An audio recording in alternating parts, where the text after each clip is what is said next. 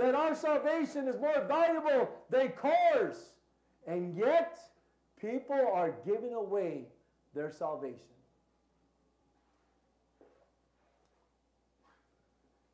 The title of this morning's sermon is called, Don't Give Your Salvation Away. Before I explain the context of my title, I think it is important for me to show you through scriptures that you can lose your salvation. For instance, turn your Bibles, if you would, to Hebrews chapter 10. Hebrews chapter 10. We're going to read verse 36 to 39. Hebrews chapter 10, verse 36 to 39. Before I explain the context of my title concerning Don't Give Your Salvation Away, I would like to show you through Scripture that the Scriptures teach clearly and plainly that we can lose our salvation. Hebrews chapter 10, beginning with verse 36. In fact, we could read 35. Cast not away, therefore, your confidence, which hath great recompense of reward. For you have need of patience, that after you have done the will of God, you might receive the promise. For yet a little while, and he that shall come will come, and will not tarry. Now the just shall live by faith. But if any man draw back, my soul shall have no pleasure in him. But we are not of them who draw back unto perdition, but of them that believe to the saving of the soul. The Scripture says we are not of them who draw back unto perdition. The word perdition means spiritual ruin or spiritual destruction. Many have tasted the good word of God. Many have tasted the forgiveness of sins. Many have tasted what it means to be a Christian, having a relationship with God through Christ. And what do? Instead of staying consistent, instead of staying faithful, they draw back unto spiritual ruin. They give their salvation away. Turn your Bibles, if you would, to the book of Jude. There's only one chapter in the book of Jude. Jude chapter 1. We're going to read verse 3 through 7. Jude chapter 1. And we are going to read verse 3 through 7. And as we read the warnings that Jude gives to us Christians, these warnings will not hold any weight unless one can lose their salvation. These warnings will not hold any weight unless one can lose their salvation. Jude chapter 1, beginning with verse 3 through 7. Beloved, when I gave all diligence to write unto you of the common salvation, it was needful for me to write unto you and exhort you that you should earnestly contend for the faith which was once delivered unto the saints. For there are certain men crept in unawares, who were before of old ordained to this condemnation, ungodly men, turning the grace of our God into lasciviousness, and denying the only Lord God and our Lord Jesus Christ. Now he gives a warning. I will therefore put you in remembrance, though you once knew this, how that the Lord, having saved the people out of the land of Egypt, afterward destroyed them that believed not. And the angels, which kept not their first estate, but left their own habitation, he had reserved in everlasting chains under darkness unto the judgment of the great day. Even as Sodom and Gomorrah and the cities about them in like manner, giving themselves over to fornication, are set forth for an example, suffering the vengeance of eternal fire.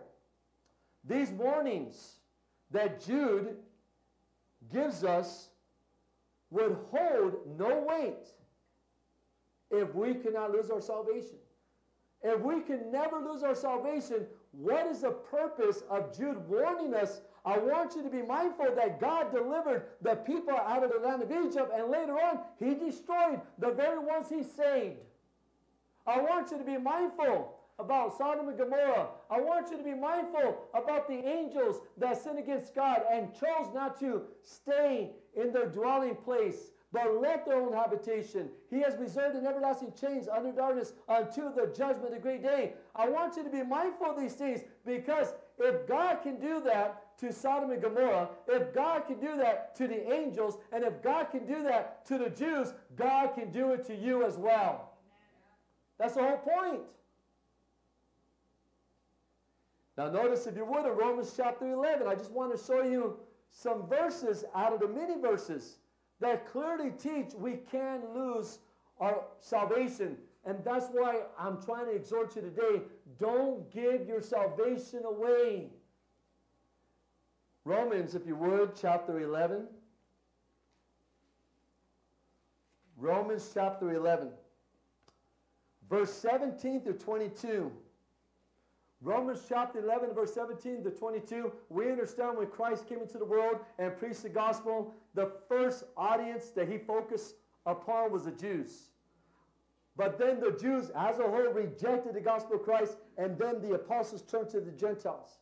In this particular chapter, Apostle Paul is telling the Gentiles, be careful that you do not be high-minded, but realize if God can easily disconnect the natural olive branch, which are the Jews, God can also disconnect you, which is the unnatural olive branch as well. So Romans chapter 11, verse 17 to 22. Romans chapter 11, verse 17 to 22. And as some of the branches were broken off, and thou being a wild olive tree, were grafted in among them, and with them partakest of the root and fatness of the olive tree, boast not against the branches, but if thou boast, thou bearest not the roots, but the root thee. Thou wilt say then, the branches were broken off, that I might be grafted in. Well, because of unbelief they were broken off, and thou standst by faith. Be not high-minded, but fear. What should we fear? Verse 21. For if God spared not the natural branches, take heed, lest he also spare not thee. Behold therefore the goodness and severity of God, on them which fell severity, but toward thee goodness, if thou continue in his goodness. Otherwise, thou also shalt be cut off. Paul gives the Gentile Christian a serious warning. Paul said in verse 22 that if we do not continue in the goodness of God, God will also cut us off. There are many verses that strongly declares that we can lose our salvation. But because of the sake of time, these scriptures will suffice. Now let me explain the context of my title. Let me explain the context of my title. Don't give your salvation away. There are many ways in which we can give our salvation away. We know Judas gave his salvation away because of greed. We can also give our salvation away through the love of money. We can also give our salvation away through false teachings. But today, I would like to focus on one specific way that we can give our salvation away, and that is unresolved anger towards someone. If you want to remain angry, you are giving your salvation away.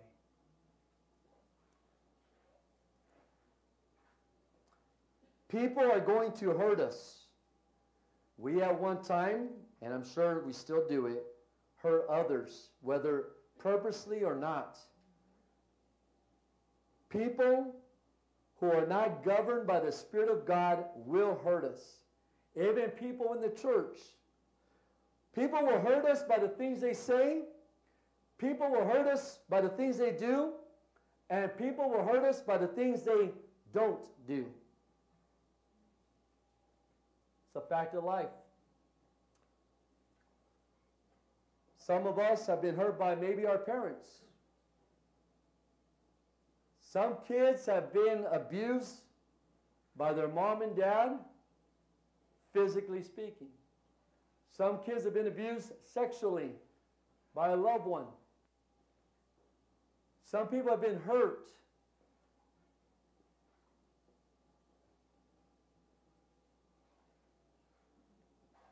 And until the Lord returns, I believe that we are going to get hurt over and over and over and over again. I want to give you some examples of righteous people that were innocent, that were hurt by people close to them. Let's go to Genesis chapter 37, if you would. Genesis chapter 37. Here we find a young man by the name of Joseph that was tragically hurt by his brothers. In Genesis chapter 37, verse 3 through 11, Genesis chapter 37, verse 3 through 11, now Israel loved Joseph more than all his children, because he was a son of his old age, and he made him a coat of many colors. And when his brethren saw that their father loved Joseph more than all of them, they hated him and could not speak peaceably unto him. Now Joseph was innocent. It was not Joseph's doing that merited his brothers hating him. His father is the one that showed favoritism and partiality. But Joseph was innocent. And as a result, his brothers hated him and could not speak peaceably unto their brother. Sometimes people will hate us. They don't like us. And we may be innocent. Has nothing to do with us. Now, later on, I'm going to explain this. Sometimes, I'm not saying it's justifiable, but sometimes we merit the mistreatment from others by things that we do to them. But in this case, Joseph was innocent. He did nothing wrong, and yet his brothers hated him. And as we read on, it says in verse 6, verse 5, and Joseph dreamed a dream, and he told it to his brethren, and they hated him yet the more. And he said unto them, Hear, I pray you, this dream which I have dreamed. For behold, we were binding sheaves in the field, and my sheaf arose. My sheaf, is that how you pronounce it? I'm using the King James in a singular. My sheaf, and if I'm mispronouncing that, I apologize. My sheaf arose and also stood upright. And behold, your sheaves stood round about and started to bow down to my sheaf. And his brethren said to him, Shalt thou indeed reign over us? Or shalt thou indeed have dominion over us? And they hated him yet the more for his dreams and for his words. And he dreamed yet another dream and told it his brethren, and said, Behold, I have dreamed a dream more. And behold, the sun and the moon and the 11 stars bow down to me.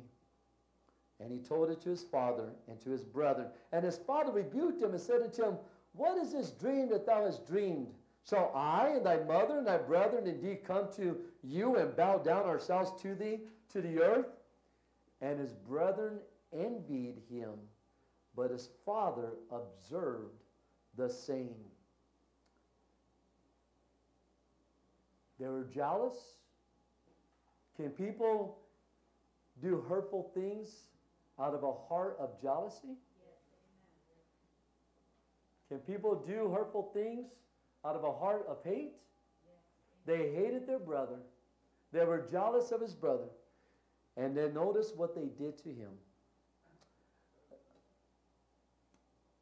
Let's go ahead and drop down, if you would, in verse 18 through 36. And when they saw him afar off, that's his brothers, even before he came near unto them, they conspired against him to slay him. You talk about being mistreated. They conspired as they saw their brother approaching him. Let's get rid of him. Let's kill him. That's hurtful. From his own brothers. Has your own family hurt you? From his own brothers. Verse 19, and they said one to another, behold, this dreamer cometh. Come now, therefore, and let us slay him, and cast him into some pit, and we shall say, some evil beast has devoured him, and we shall see what will become of his dreams. And Reuben heard it, and he delivered him out of their hands, and said, let us not kill him. And Reuben said unto them, shed no blood, but cast him into this pit that is in the wilderness, and lay no hand upon him, that he might rid him out of their hands, to deliver him to his father again. And it came to pass when Joseph was coming to his brethren, that they stripped Joseph from his coat of many colors that was on him. You wonder what was going in the mind of Joseph when his brothers got a hold of him and began to strip him from his coat. You wonder what was going on in his mind. Verse 24, and they took him and cast him into a pit, and the pit was empty. There was no water in it. You wonder what went through his mind when his own brothers stripped him from his coat and threw him in a pit. Is that hurtful? Is that mean? Is that what we call mistreatment? Now, unless I'm wrong, I don't think any one of us have been stripped from a coat of many colors, and I don't think any one of us have been put in a pit physically, but have we not experienced some of those side effects that someone would experience when they're being mistreated? Hurt, sadness, disappointed, anger. And then notice, if you would, in verse 25, and they sat down to eat bread, and they lifted up their eyes and looked, and behold, a company of the Ishmaelites came from Gilead with their camels bearing spicery and balm and myrrh, going to carry it down to Egypt. And Judah said unto his brethren, what profit is it if we slay our brother and conceal his blood? Come, let us sell him to the Ishmaelites, and let not our hand be upon him, for he is our brother in our flesh. And his brethren were content. Then there passed by Midianites merchantmen, and they drew and lifted up Joseph out of the pit. Can you imagine, as Joseph being lifted up out of the pit, he's looking at his brothers as they force him to be sold as a slave? Like, brother, what are you doing? You don't think he's going to miss his father? You don't think he's wondering about his dad? Hey, my father just sent me to see how you guys are doing, and now you're going to sell me as a slave? You talk about hurt.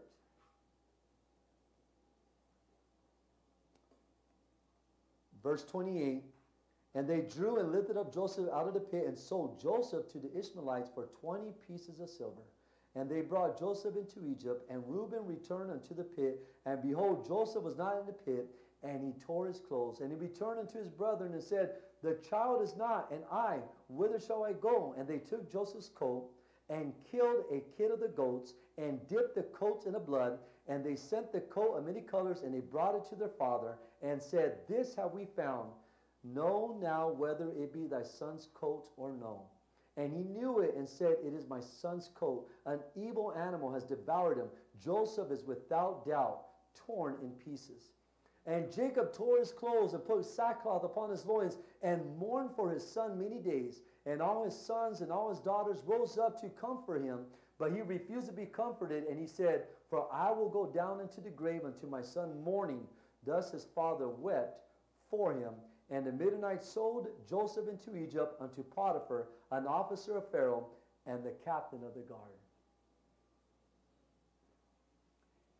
If anyone had a justifiable right to be angry, would it be Joseph?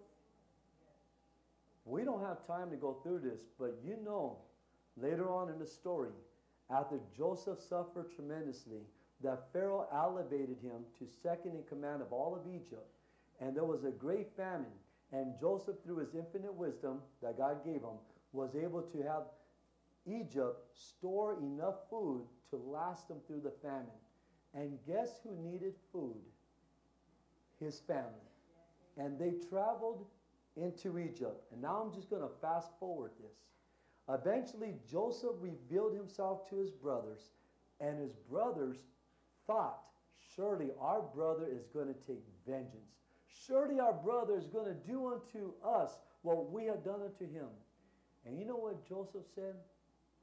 What you intended for evil, God intended for good. And Joseph says, you go back and you get my father, and I want all you guys to move into Egypt. I'm going to give you the best land, and I'm going to make sure you are provided for.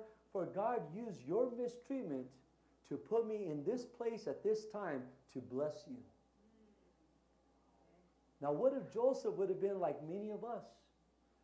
Angry, upset, poor me, bitter, on, re-echoing in our mind and playing it over and over what the hurtful things that was said, the hurtful things that was done.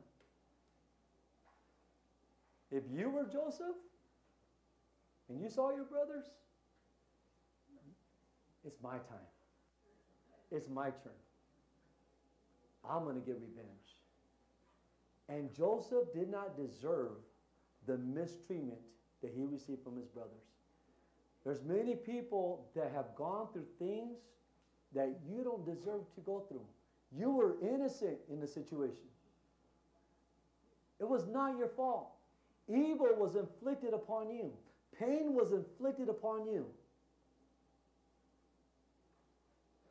But what are you going to do if you allow that pain to become unresolved anger in your life? Unresolved anger that follows you every day. Unresolved anger that not only follows you every day, but you do your very best. Maybe you don't, but I'm going to give you the benefit of the doubt that you do your very best to hide it. I don't want anyone to know. But you cannot keep something in your heart for too long before it comes out. It will come out. Apostle Paul was another man that was mistreated. Go to 2 Timothy chapter 4. Go to 2 Timothy chapter 4.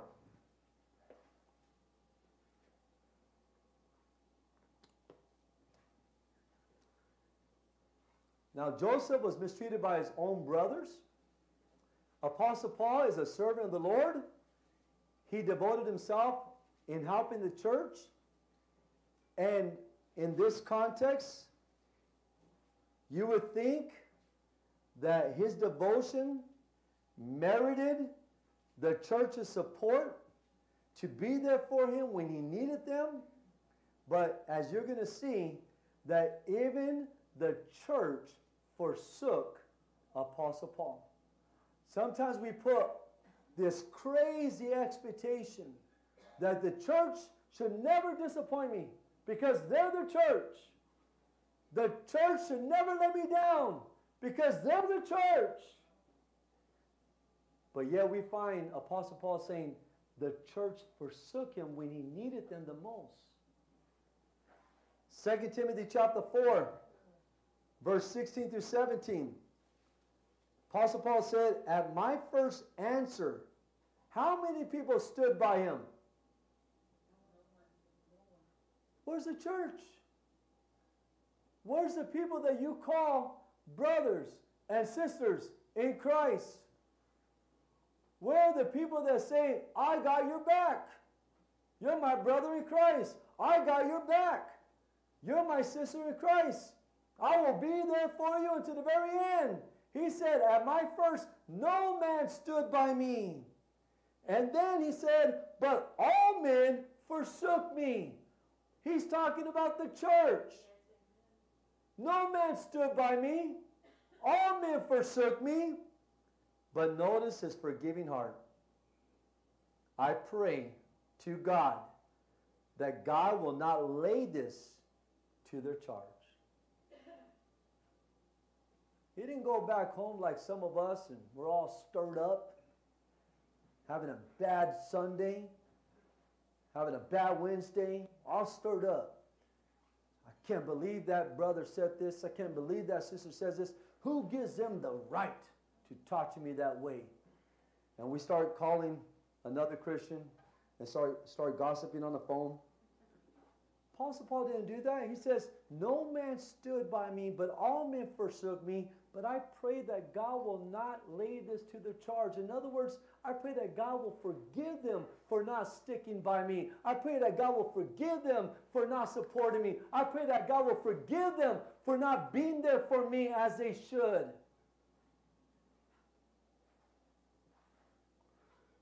Then we look at the best example, Jesus. Go to Matthew chapter 26, if you would. Matthew chapter 26. As I was getting ready to take the Lord's Supper, I started thinking about Christ. And I started thinking how Jesus was in the Garden of Gethsemane.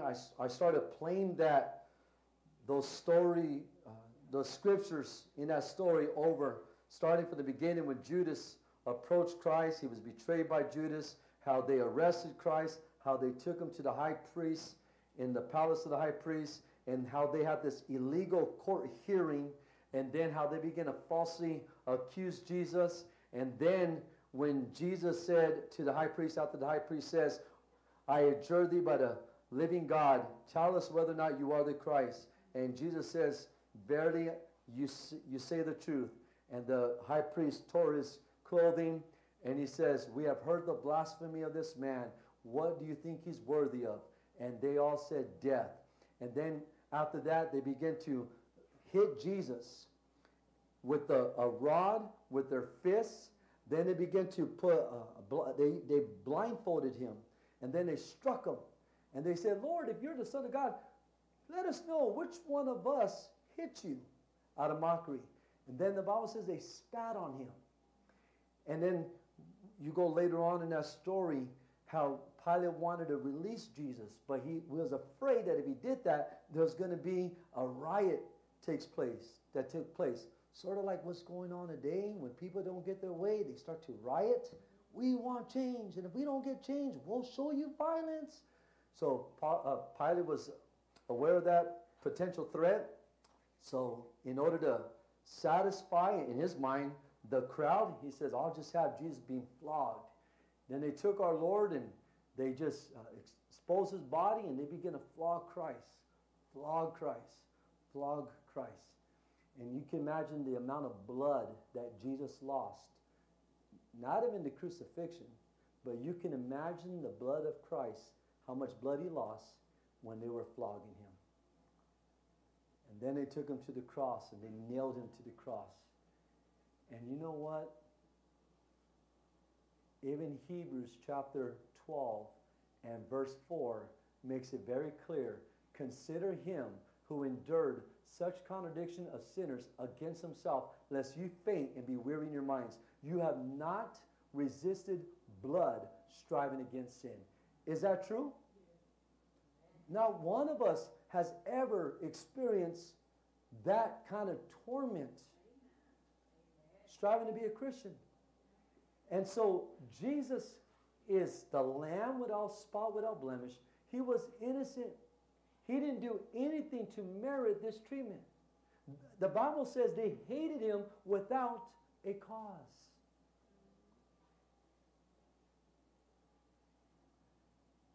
Jesus could have got angry. Jesus could have put up a fight. Go to Matthew chapter 26, verse 47 through 50. 47, and while Jesus yet spake, lo, Judas, one of the 12, came, and with him a great multitude with swords and staves from the chief priests and elders of the people. Now he that betrayed him gave them a sign, saying, whomsoever I shall kiss, the same is he, arrest him. And forthwith he came to Jesus and said, Hail, Master, and kissed him. Is that hurtful when you're betrayed by someone close to you? Someone that you thought you could rely on, someone that you thought you can count on, someone you thought that will never do anything harmful towards you, someone that you thought that's not going to hurt you, and yet they betray you.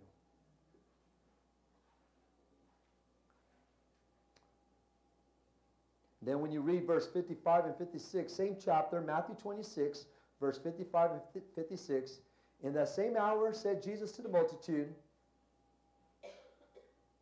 Are you come out as against a thief with swords and staves for to take me? I sat daily with you teaching in the temple, and you laid no hold on me. But all this was done that the scriptures of the prophets might be fulfilled. And notice the last part of that verse. Then all, how many? All the disciples forsook him. Peter forsook him. James forsook him. Matthew forsook him. Thomas forsook him. Bartholomew forsook him. There was another Judas that was an apostle, forsook him. All his apostles forsook him. Is it hurtful when you get forsaken by people that you thought you could depend on? Where are these people when you're going through your battles? Where are these people when you're going through your troubles? Where are they? The same people that used to have fun with you and hang out with you and have a good time with you, and then all of a sudden when you go through some calamities, where are these people? They're nowhere to be found. That's hurtful. And then go to chapter 69, verse 75. Excuse me, not chapter, I'm sorry. Chapter 26, verse 69 through 75. 69. Now Peter sat without in the palace, and a young woman came unto him, saying, Thou also was with Jesus of Galilee. But Peter denied before them all, saying, I know not what thou sayest. And when he was gone out into the porch, another maid saw him and said unto them that were there, This fellow also was with Jesus of Nazareth. And again Peter denied with an oath, I do not know the man. I do not know the man.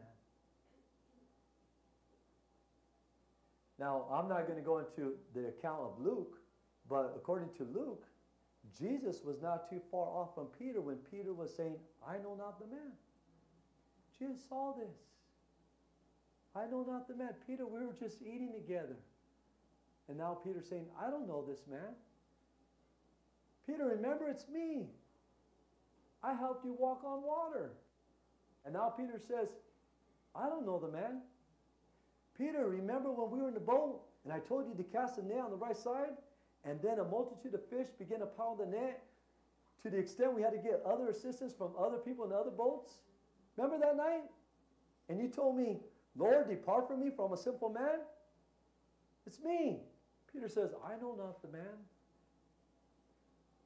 The very one that was close to Christ and said, Lord, even if all the disciples abandon you, even if all the disciples deny you, I will not deny you. I'm ready to go to prison, and Lord, I'm ready to die for you. Is that hurtful to know that someone's denying you?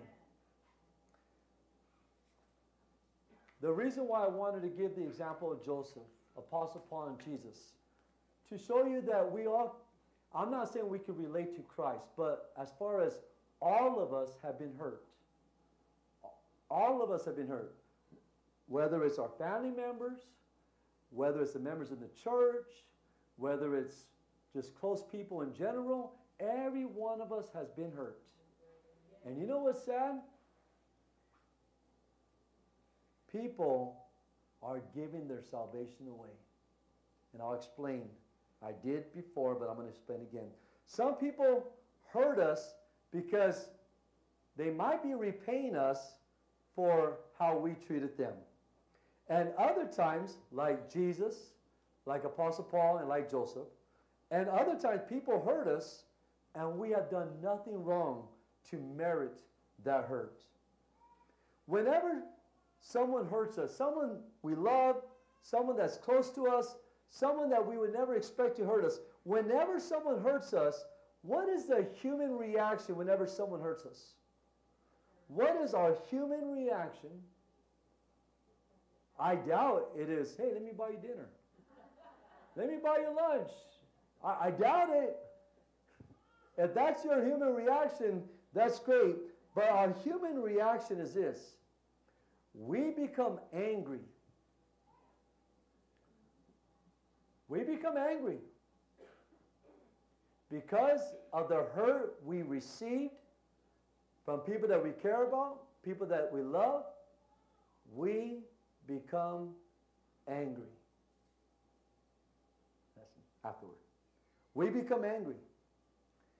And because of anger, we have the tendency to say things that displeases the Lord. And because of anger, we also have the tendency to do something that is contrary to the name we profess, which is, I'm a Christian. And we might go around and gossip about this person to others, which is a sin. All of this, if we are not careful, can cause us to lose our salvation. Is it worth losing your salvation over someone that hurt you? Is it worth being cast into everlasting fire when Jesus says, depart from me, I know you not? Is it worth to be cast into everlasting fire because of unresolved anger that you still harbor? Unresolved anger that you still carry? Unresolved anger that you continue to re-echo and replay in your mind over and over and over? Time passes, things change, but not you. We're still the same person because of unresolved anger. This is not part of my sermon, but let me just say this. You're never going to have joy with unresolved anger. You're never going to have peace with unresolved anger. You're never going to have happiness in Christ with unresolved anger. You're never going to have true harmony in your relationships with unresolved anger. Anger is going to hold you back from living life as a Christian, and unresolved anger is going to send you into hellfire. Now, how can anger cause me to lose my salvation? That's a rhetorical question, not looking for a verbal response. It's a rhetorical question. How can anger cause me to lose my salvation? Anger potentially can cause us to say things contrary to the will of God. Can we say some very hurtful, mean things out of anger? You're thinking, okay, but it's not like I killed the person. It's not like I was driving in my vehicle and I saw him crossing the street and I said, oh no, this is my opportunity, and just run him over. It's not like I did that. I just said some words. It's not a big deal to say some words, is it? Well, let's see what Jesus says about our words. Can our words condemn us? Let's go to Matthew chapter 12. This is how unresolved anger can cause us to lose or give our salvation away. Notice in Matthew chapter 12. Be careful when you're angry what words you utter. Be careful when you're angry what words you utter. In Matthew chapter 12, verse 33 through 37. Matthew chapter 12, verse 33 to 37. Jesus said, either make the tree good and his fruit good, or else make the tree corrupt and his fruit corrupt. For the tree is known by its fruit. O generation of vipers, how can you, being evil, speak good things? For out of the abundance of the heart, the mouth speaketh. A good man, out of the good treasure of the heart, brings forth good things. An evil man, out of the evil treasure, brings forth evil things. But I say unto you, that every idle word that men shall speak, they shall give an account thereof in the day of judgment. Did everybody catch that? We're not even talking about actions. We're not talking about going down the street to a liquor store and buying alcohol. We're not talking about going down the street and committing a crime. We're not talking about actions. We're talking about words. Can your words, according to what we're about to read, send you to hell? Yeah. And then notice what he says. Verse 37. For by your words thou shalt be justified, and by your words thou shalt be condemned. So how can unresolved anger cause us to give our salvation away? If we don't resolve our anger, can anger influence our speech towards someone or to others about that someone?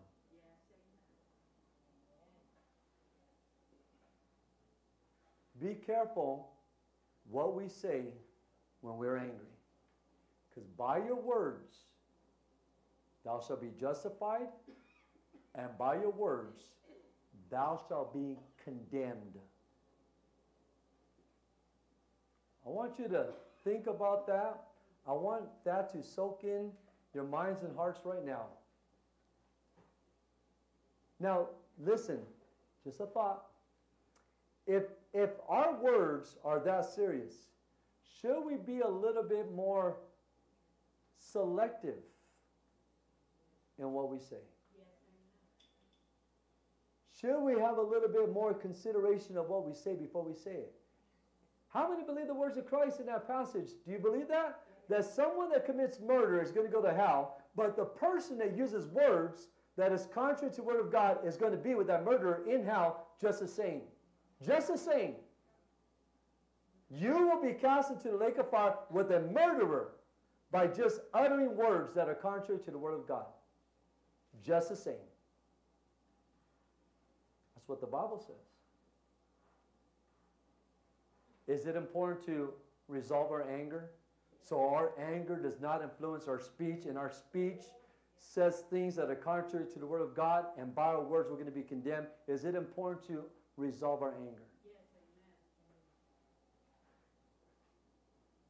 amen. Another way anger can cause us to lose our salvation, and we give our salvation away through anger, unresolved anger.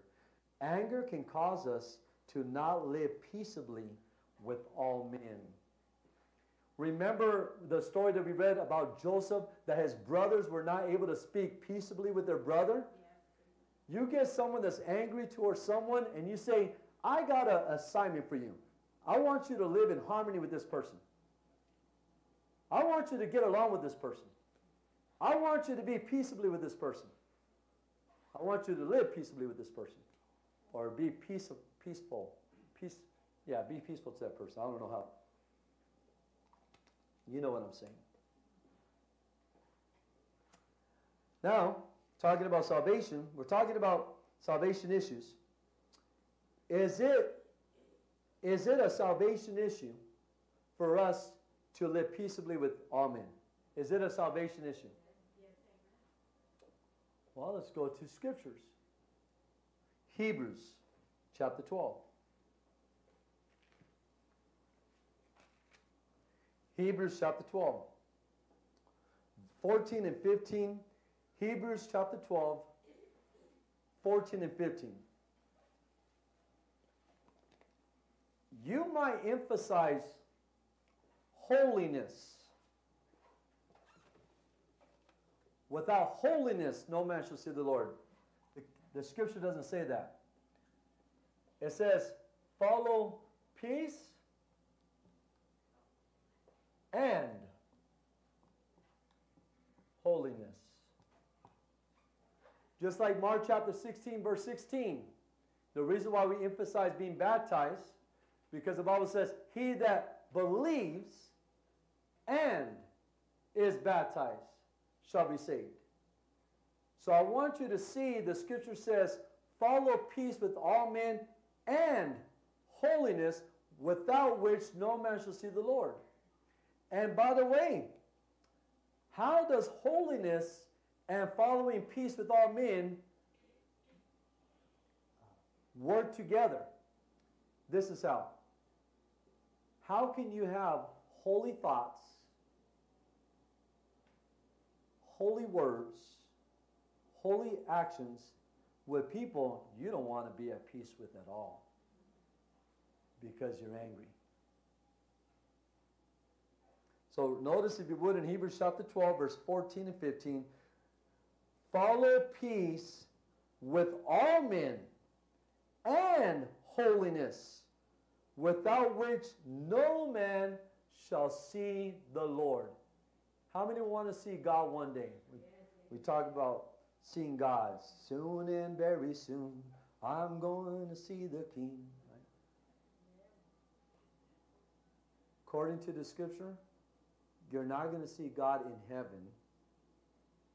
You're going to see God on judgment. But you're not going to see God in heaven without following peace with all men.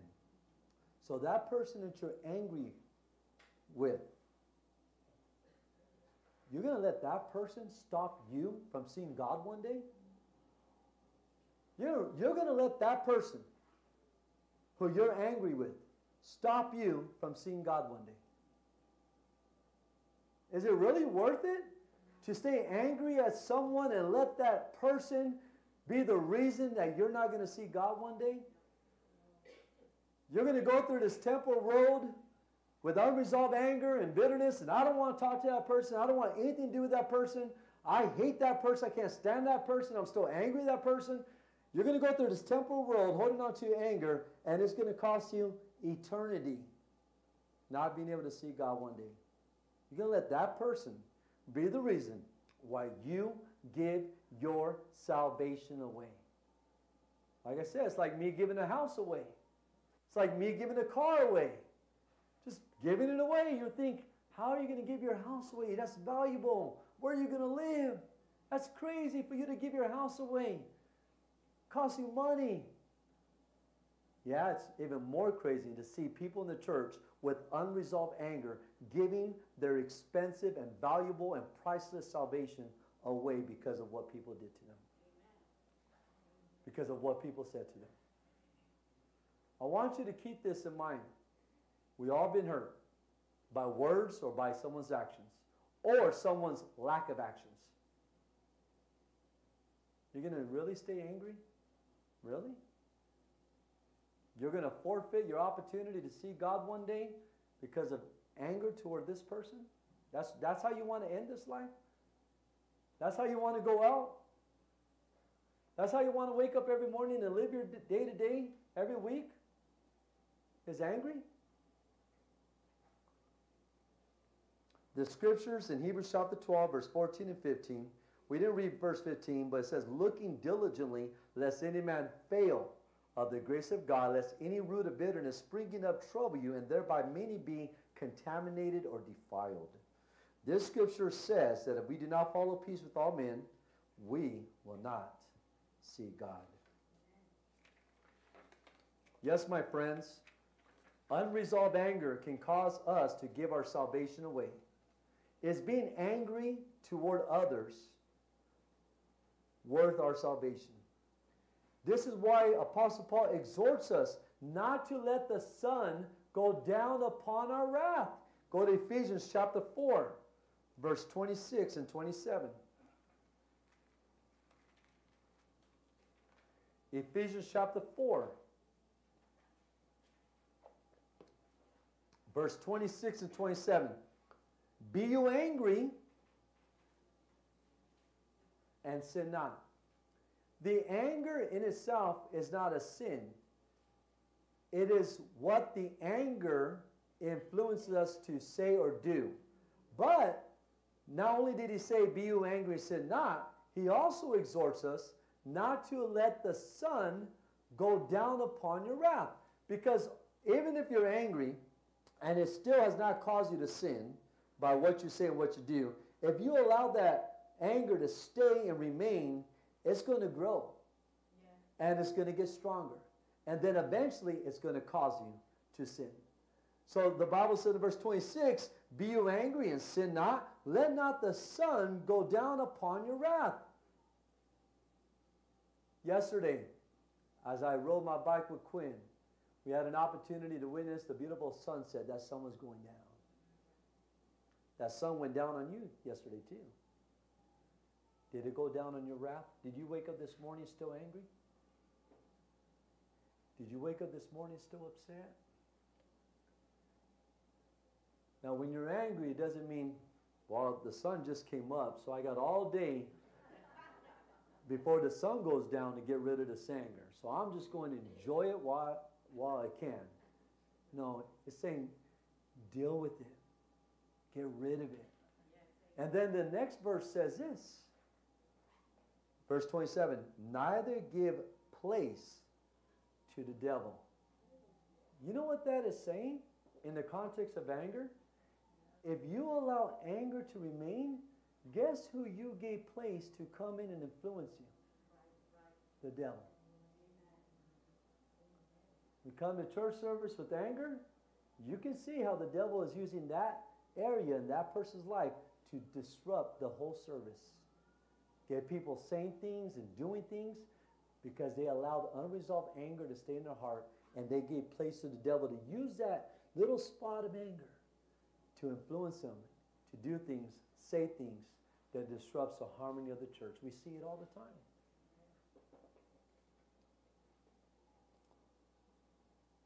How do we resolve our human anger is what I want to talk about next. How do we resolve our human anger? When someone has hurt you, did you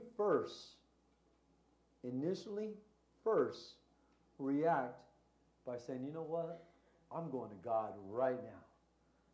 I'm not going to go another second holding this anger. I'm going to God. I'm going to cry out unto the Lord, and I'm going to pour out my heart to God, and I know God already knows, but I'm going to express myself to God and say, God, I am hurt. What this person did to me, what this person said to me, it has pained me awfully. It has hurt me. Is that the way we react? Right away we go to God?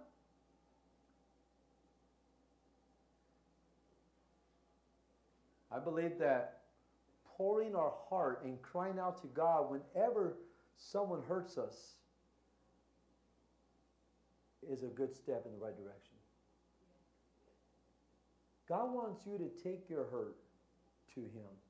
I didn't write these scriptures down, but on your own, you can kind of seek for it in Psalm chapter 34, how the Bible says, the righteous cry, and the Lord delivers them out of their trouble. Many are the afflictions of the righteous, but the Lord delivers them from them all. Does the church need to do more crying unto God whenever we are badly hurt by someone? We do. Philippians chapter 4 and verse 6, be anxious for nothing. I know it's talking about anxiety, but I think anger can really stir up our anxiety even more. Be anxious for nothing, but in everything by prayer and supplication with thanksgiving. Let your requests be made known unto God. And the peace of God, which passes all understanding, shall guard or protect all the agitations that we go through. How many have minds sometimes that is very agitated? Right? God says, my peace that passes all understanding shall protect you from all the agitations. But we got to go to God in prayer in everything. What about praying for those who hurt us? Matthew chapter 5, verse 44. You can read that, Matthew chapter 5, verse 44. And Jesus said unto them, love your enemies, bless them that curse you, do good to them that do good to them that hate you. And then it says, pray for them. Pray for them which despitefully use you. You think if we pray for our enemies that God can use that moment of prayer as a point where He can transform our heart? It's very hard to pray for someone with good intentions. I'm not talking about, Lord, send fire from heaven and devour this person. This is what my prayer. You told me to pray for my enemies, so God, I'm just being real.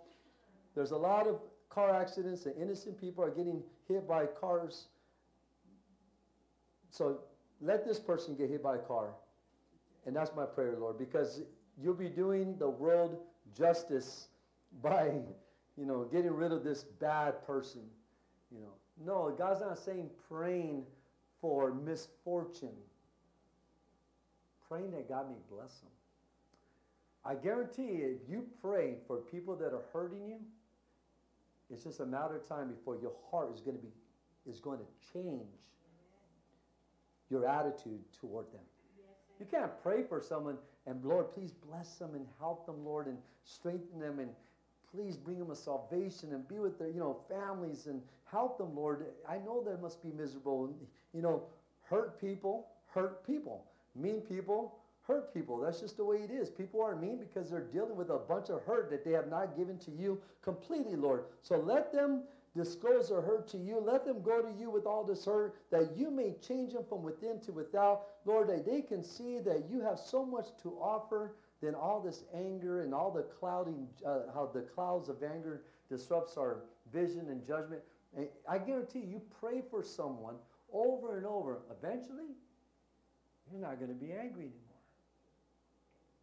You're not going to be angry. So let me ask you a question, okay?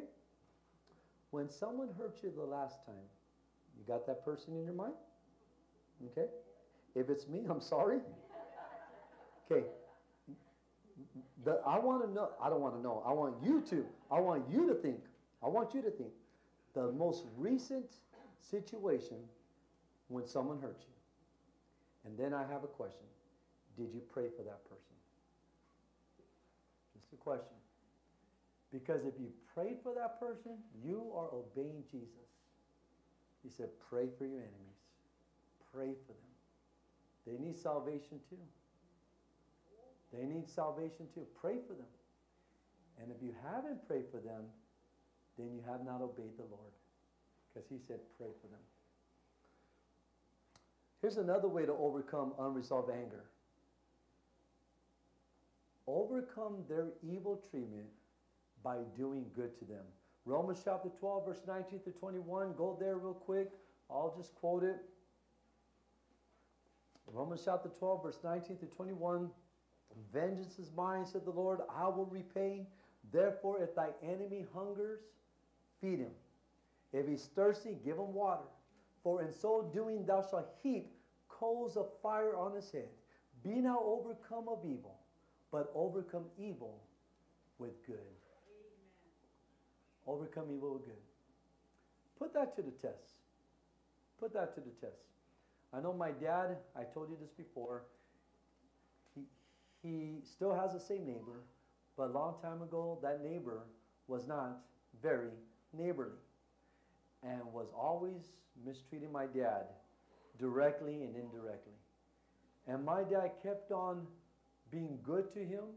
Whenever there was a need, he would go to the house and offer his help. And in time, he won him over. And now I can say that they're almost like best friends. And one time, another neighbor across the street that was committing domestic violence with his wife and kids challenged my dad to a fight. So that neighbor that was mistreating my dad, in which my dad won over to his side and they became best buddies, he got involved. And he says, you want to get to him, you're going to have to get to me.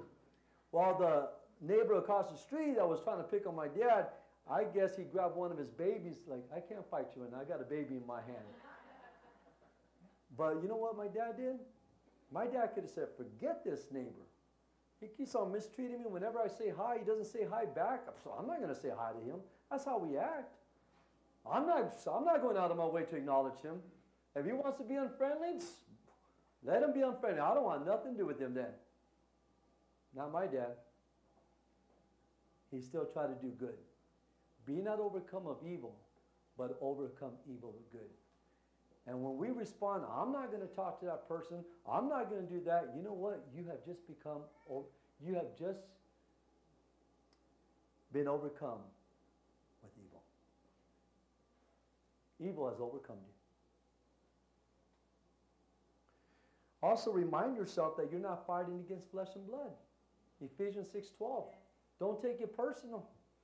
For we wrestle not against flesh and blood, but against principalities, against powers, against spiritual wickedness in high places. Wherefore take on unto the whole armor of God. Don't take it personal. Just know that there is an invisible enemy called Satan and his demons that are using people to come against you. Yes, don't take it personal. Follow the example of Jesus. We'll read this. Only got a couple more verses, and then we're going to close it. I'll ask my mother to come forward. It won't take time a long time to read this. So, Mom, if you can, let's come forward. But notice in 1 Peter chapter 2, if you would, real quick. 1 Peter chapter 2. And because of time, I'm just going to start with verse 21. The context starts with verse 18, but let's go ahead and go to verse 21. 1 Peter chapter 2, verse 21.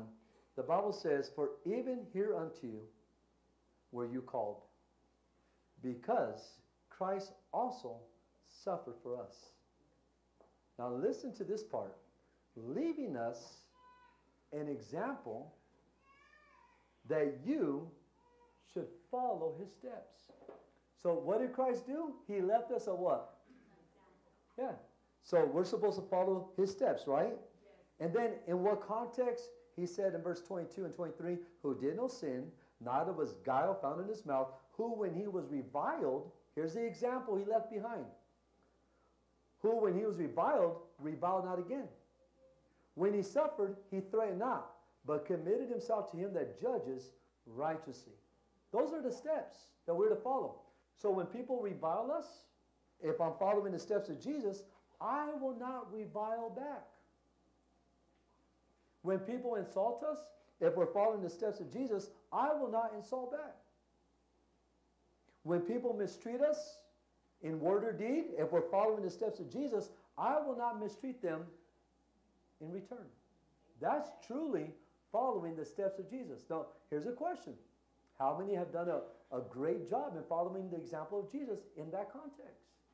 Once again, not looking for a verbal response, but I want you to consider that you have a responsibility to follow the example of Christ. How can I say I'm a Christian when I retaliate?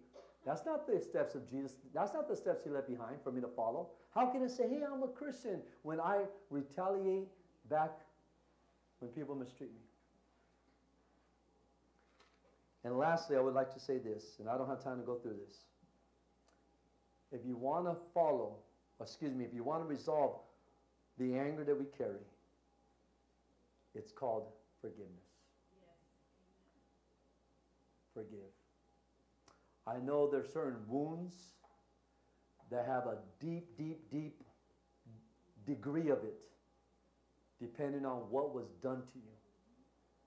And I'm sure sometimes forgiveness is not just this one moment, I forgive, it goes away. But if you want forgiveness, must you follow the steps that lead to forgiveness? You do. You need to follow those steps. You can read on your own in Acts chapter 7 and verse 60. I thought that was the best example besides Christ saying, "Father, forgive them, for they know not what they do." Because some people may justify their unwillingness to forgive by saying, "You don't understand how much hurt I have suffered. You don't understand how much hurt I have suffered." And it's very possible I don't. It's very possible I don't understand all the hurt you suffered. But I do know this. When you experience the forgiveness of God, it will overwhelm you and compel you to want to forgive. In Acts chapter 7 and verse 60, Stephen was preaching the word, and they hated him for it. And the Bible says that they picked up stones, and they began to stone him. And right before Stephen died, you know what his prayer was? Right before he died? Forgive them. Forgive them, Lord. Forgive them. If Stephen understood the forgiveness and mercy of God so much that he cried out to the Lord on their behalf as they stoned him, forgive them. Doesn't it show how much we're lacking when somebody makes a certain comment? We cannot cry out to God on their behalf. Forgive them, Lord, for that comment. It's like right away we're just ready to fight. Forgive them. Let's grab a hold of our psalm books if you would.